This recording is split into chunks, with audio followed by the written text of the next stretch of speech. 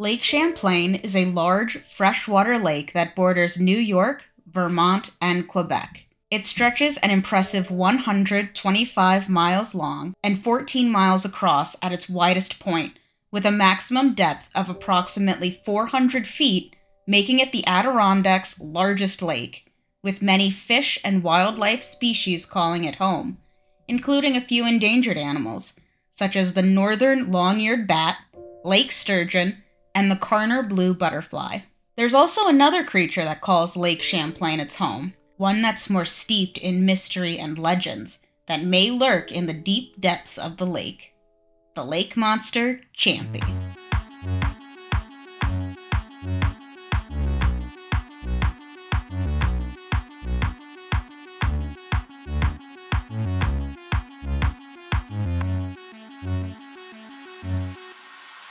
Hello everyone, and welcome to Wicked Encounters, where we explore just what goes bump in the night. I'm your host, Allie, and today we're going to talk about the lake monster, Champy. Champy, or Champ as it is sometimes called, is North America's own Loch Ness monster. This beastie is described as possessing a serpent-like body with scales and a horse-like head, which is pretty similar to Champ's more popular cousin, Nessie. The two water creatures share many physical similarities that makes a good number of people wonder if the two may potentially be the same species. One of the current hypotheses floating around is that both Champy and Nessie are plesiosaurs, ancient carnivorous aquatic reptiles that lived from the Triassic to the Cretaceous period. While they were originally believed to have exclusively lived in saltwater, it is now believed they spent much of their lives in freshwater, thanks to the findings of fossils from at least 12 different plesiosaurs in a 100-million-year-old freshwater system that is now the Sahara. The discovery was made in 2022 by Dr. Longrish, a paleontologist and evolutionary biologist at the University of Bath, who found the fossil of a 5-foot-long baby plesiosaur in a shop in Morocco, which he paid about $20 for. He brought the fossil back to Britain for further study, but advised that it will be returned to museums in Morocco at a later date. This is an important discovery because, up until, when this discovery was made, one of the main reasons why people believed that Nessie couldn't be a plesiosaur is because Loch Ness is actually a freshwater lake. Granted, it was created only 10,000 years ago thanks to glaciers and ice movement, but at least this means it's kind of likely, in a way. At least the fact that plesiosaurs were living in fresh water, so yay! Like many North American cryptids, Champy does have some basis in Native American myths and legends. The Native American tribes that lived near Lake Champlain, the Abenaki and the Iroquois, had legends about a large creature that lived in the lake. It was called Tataskok or Gittaskog. Tataskok is a type of Native American horned serpent, which are types of mythological freshwater serpents that were common to many tribes in the eastern United States and Canada. The legends vary from tribe to tribe, but the general description and behavior of the creatures remain the same. Horned serpents, like the Tataskok, were described as huge, scaly, dragon-like serpents with horns and long teeth. At times, the serpents are able to move on land, but they're more often found in lakes and rivers. They possess supernatural abilities such as shape-shifting, invisibility, the ability to control the weather, or hypnotic powers, and would often eat humans or provide powerful medicine to humans who defeated or helped them. Not sure I'd risk it though. I mean, maybe if it was a life and death situation for someone I seriously cared about, but the chance of being eaten? Ooh, that's a big ask in my opinion. Horned serpents are interesting among Native American legends, as most animals like crocodiles and snakes are common in Native American folktales that involve the animal kingdom, but not the horned serpent. This could mean that Tataskok is not based on an animal like many legends, but has always been viewed as a mythological creature. Over 300 sightings of Champy have been recorded throughout history, with one of the oldest from a European being in 1819, where a report in the Plattsburgh Republican titled Cape Ann serpent on Lake Champlain, was released on July 24, 1819. In the report, a man named Captain Crum was aboard a scow on Balwaga Bay the previous Thursday, and was said to have spotted an enormous serpentine monster raise its seahorse-shaped head up more than 15 feet out from the water. Crum estimated the creature to have been about 187 feet long and approximately 200 yards away from him. Despite the distance, he claimed that he could see that the monstrous-sized beast had 3 teeth and eyes the color of peeled onions, as well as a belt of red around its neck and a white star on its forehead. We're going to skip a few years and go to 1873, which was a pretty big year for Champy, with quite a few sightings being reported. The New York Times published a story in regards to a railroad crew that had supposedly seen the head of an enormous serpent in Lake Champlain, with bright silvery scales that glistened in the sun. That same year, in July, Clinton County's Sheriff Nathan H. Mooney reported seeing an enormous snake or water serpent that he estimated at being between 25 to 35 feet long. In the following month, the steamship W.B. Eddy had a run-in with the water creature by literally running into it, causing the ship to nearly overturn with tourists aboard. With so many sightings in such a short amount of time, it was no real surprise to anyone when a reward was offered for the hide of the Great Champlain Serpent by showman P.T. Barnum, who offered $50,000 for the hide to add to his Mammoth World's Fair show. To put that into perspective, $50,000 in 1873, when the reward was offered, is the equivalent of $1,271,287.50 today. Wow, maybe I'll go over to Lake Champlain and see if I can find it. Bet that reward's a bit higher now. Now, there is a story that has an early mention of Champy from a European, but it doesn't really convince me, which is why I didn't start out with it.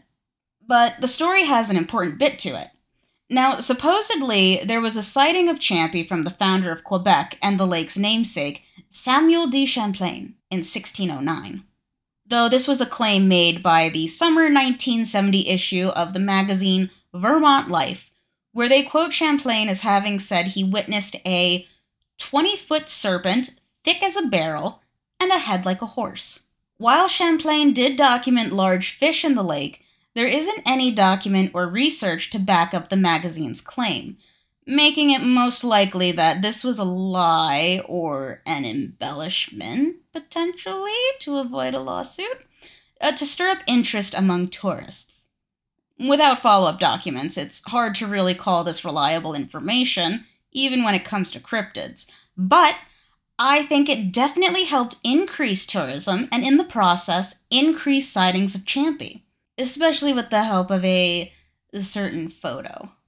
Much like how almost everyone has seen the popular photo of the Loch Ness Monster raising its head from the waters of the loch, Champy too has its own famous photo.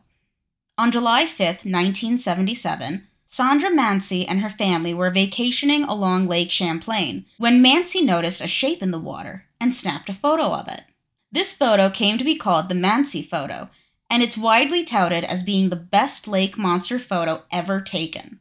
In Lake Monster Mysteries, Exploring the World's Most Elusive Creatures, their scholarly study of lake monster traditions, Benjamin Radford and Joe Nickel observed that the Mansi photo stands alone as the most credible and important photographic evidence of the existence of lake monsters, because its authenticity is held in such high regard by so many writers and researchers.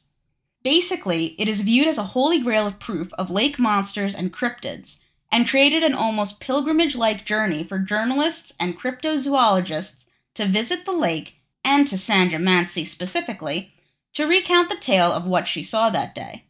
But is it really a photo of Champ? For all the people who believe it is, many people have their doubts. Soon after the photo came to light in the fall of 1979, the original photo was sent to Philip Rines, a nautical expert at the State University of New York at Plattsburgh. The hope was that Rines would be able to authenticate the photo, But he immediately noted two crucial elements in verifying the photo that were missing. One, the photo negative, and two, the location. Sandra Mansi has always maintained that she had thrown away the negative for the photo, something that she says she would usually do once a photo was developed. But that was very unusual practice in that day and age, especially considering that the photo was potentially proof of a prehistoric dinosaur living in Lake Champlain. Most people who have photos of things, much less life-changing, would keep their negatives in case the photo was lost or if they wanted duplicates. An interesting development came up in regards to the negative when Vermont's official naturalist, Charles Johnson, had a letter revealed that was written in August 1980, where he wrote about concerns he had after talking to Anthony Mansi, who is Sandra Mansi's husband, separately. Anthony said that the couple actually buried or burned the photograph since their experience had been somewhat fearful. Somewhat fearful? Was the photo distressing to Mr. Mansi? If it was scary enough to destroy the negative, then why was it that in 1981, two journalists, Kermani and Smith, who interviewed Sandra Mansi separately, were told that the image was tacked to the kitchen bulletin board and shown to family and friends? I believe most people who find something so distressing wouldn't keep it in their kitchen or show it off to people so freely. It's just a very interesting inconsistency to have in regards to the negative. Now, for the missing location, the Mansis, for the life of them, could not recall where their famous photo was taken exactly, even though only a few years had passed. They confirmed that the photo was taken somewhere between St. Albans and the Canadian border, but that is only a length of 20 miles, with only so much shoreline between the two locations. It's hard to believe that Sandra wouldn't have been able to recall where they had stopped during their vacation, especially considering that she had spent a part of her early life in the area. While she had maintained that she cannot recall where the exact location of the photo was taken, Ben Radford, an author and contributor to over 20 books and over 1,000 articles and columns on urban legends, myths, and cryptids, provided an audio interview that he and Joe Nickel conducted with Sandra in 2002, where she slips up and says, "I know it's up. Well, I don't want it to get out where it was. Because of the idiots, you know. I knew once the photograph got out there, I was so darn afraid that some idiot with a gun would go out there and shoot at something in the lake." This slip of the tongue seems to show that Sandra does indeed recall where she took the photo, though it does make one wonder why she would lie about such a thing. Could it be that she's actually worried about Champy potentially being harmed? Or could it be that it would reveal that the location of the photo would prove that it would have been impossible for such a massive creature such as Champy to have been seen in such an area? Who knows? The Mansis took back their photo from Rains once it was clear he wouldn't be able to authenticate it through the insistence of their lawyer, where it remains in their hands today. Even if the Mansi photograph is a fake, it definitely left its impact, with the photo pushing a short-lived media frenzy that resulted in the creation of not one but two bills in 1986 that protect Champy from harm in the Vermont and New York legislatures, which is pretty useless, but it was good publicity in regards to the revenue generating that it helped push. By 1992, there were a total of 180 reported sightings, with approximately 600 people claiming to have seen the creature. Even now, there are reported sightings that are in the double digits each summer of people who claim to have seen Champy in the lake, making Lake Champlain's popularity rise even more, turning the water monster into a revenue-generating attraction.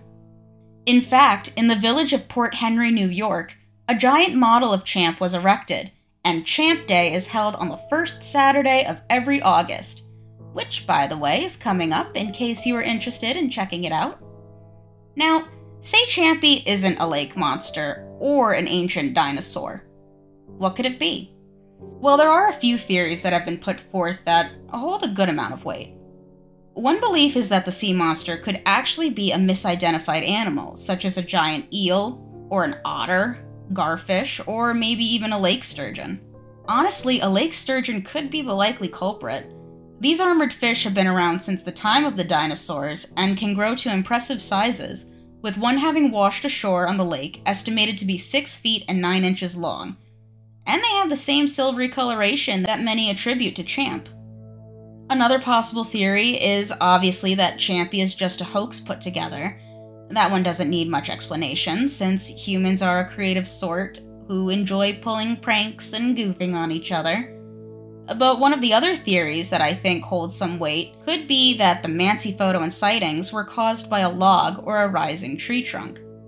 It's been to the point that models have been created to show how a tree trunk could have created a serpent-like shape, and, well, most people can't estimate sizes correctly to save their lives, even if it's a part of their own body. Women know what I'm talking about. Personally, I think Champy is a fascinating topic, and I had loads of fun researching him. I'd love to see Champy for myself someday, or at least get some nice, more credible evidence of its existence. A vacation to Lake Champlain would be nice in general, to be honest. What do you think? Do you believe in Champy? Have you ever seen Champy or know someone who claims to have? Let me know in the comments. If you enjoyed this video, please give it a thumbs up and subscribe to my channel for more mysteries and legends. Also, don't forget to hit the bell icon to get notified when I upload new videos. Thanks for watching, and I'll see you next time. Bye!